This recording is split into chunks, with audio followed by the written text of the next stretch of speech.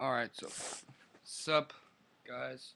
What's good? This is Mr. Wonka 7, or Leon Red, or whatever the fuck they call me, and I'm about to talk about something in my local neighborhoods. I'm gonna change the name of our character.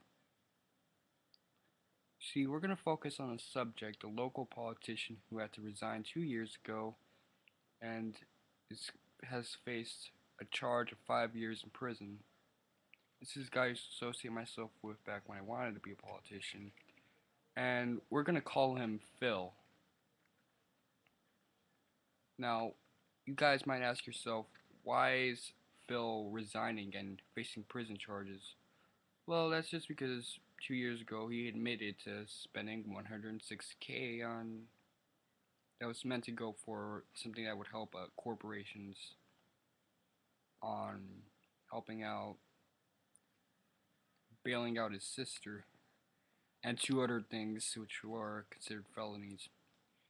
I think it proves the point I made in Anti-Statism circa 2012 and in my another Don't Vote video where I said that a politician can get away with anything and he would still be in office and doing crap, but as soon as he does something that gets his ass shot at it by the state, then he's basically a dead man. That's the way it works. I consider myself an anti-statist. I say this in every video. I have to identify myself as this all the time. And I know that states have a lot of demands for their fantasy structures, and the agents of the state, the main agents, which are the politicians, who are faces of that state, they don't sustain the state. Their ass is basically cooked by the other monocentric agents of that state. Someone someone's just using the bathroom.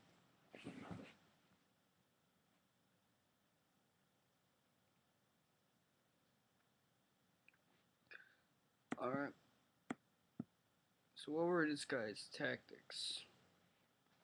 Well, one of his tactics, which is something that was mentioned in Ryan Falk's 100 Epiphanies, is the tactic of nationalism. And a lot of agents of the state like to use nationalism to achieve their goals. And what he did was that he used a form of nationalism which I like to call Hispanic nationalism, and he used that harmless little device to run that harmful fantasy structure. That's why the past three politicians have been Hispanic, and the past three politicians have tried to make the Hispanics the number one most populated, most dominant group. And there's nothing wrong with nationalism, but using nationalism in that sense has helped him run the fantasy structure of the state and moreover hurt everyone else. The few good things he tried to do were surprisingly to help that organization, that helped that group, that minority, which is a majority right here actually. The Hispanics are the majority of these neighborhoods, these 3 to 4 neighborhoods that he runs. But the thing is that it's also hurt people. It's hurt landlords because now he's given these minorities the edge. They can get these landlords to court and lose hundreds of thousands of dollars under suspicion of being racist or doing hate crimes to them, which is why landlords have been a bit more unnaturally merciful, and houses have had worse and worse conditions over the years because they're afraid to be assertive for rent, and consequentially they get less money revenue, which would be used to make the little apartments better. Another tactic he would use is that he would try and focused a lot of elements on housing with his Hispanic nationalism. And that's kind of what was hurting these housing corporations and helping them too. He would constantly engage in these corporatist Hispanic nationalist tactics to really put favoritism towards those housing corporations that would most respect his little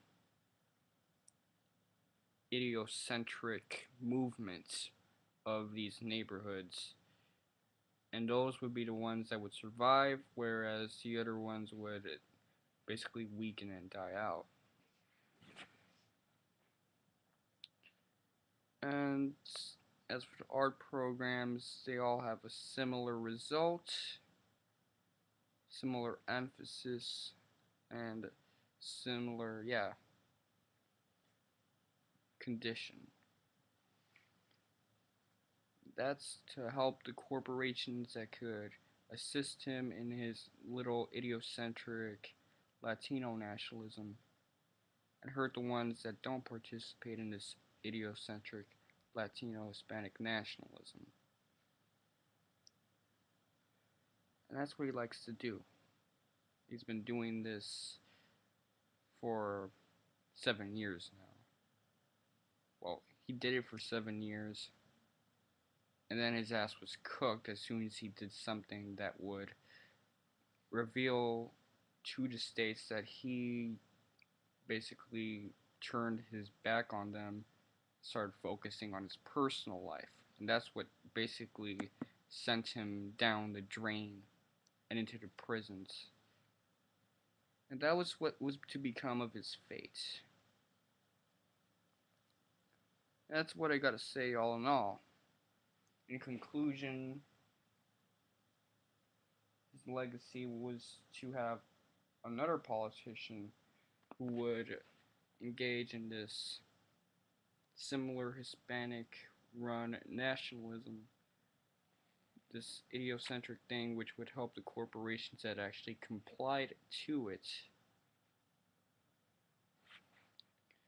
And to this day, Hispanics are wondering why it's actually backfiring. Because as the taxation is rising in those areas, the same Hispanics who are clamoring for him to help them out lower the taxes so that their innate income differences could be met and they could remain instead of moving to a place where there's lower taxation. He's doing the opposite. He did the opposite. Instead of lowering local taxes, he's tried to blame it on the corporations, blame it on the housing agencies, blame it on the landlords, which is something he's done for a long time. Instead of trying to lower the taxes that he's been raising and his legacy and his influence, what they've done is that they've blamed the landlords for the higher gross loss for these Hispanics, the higher money that they had to pay, when it was really the taxation that's being raised, and the problem wasn't really the landlords or people in the housing agencies. And those are the same tactics that are being used today. So that's all I gotta say, all in all. that's pretty much all I have to say. He'll be back in 3 years when this becomes a very different world, and by then, even then, there'd still be Hispanic nationalism and blaming the housing agencies and that don't comply with his rules, which help the housing agencies that do comply with his rules, and the schools that have the programs that run his little idiocentric preferences for stuff like art programs that would be biased towards Latinos, have those minimalistic influences, and the ones that don't get screwed over. And yeah, alright, I'm done. I'm Leon, or Mr. Wonka 7, or whatever the hell they call me nowadays, and y'all can suck my dick.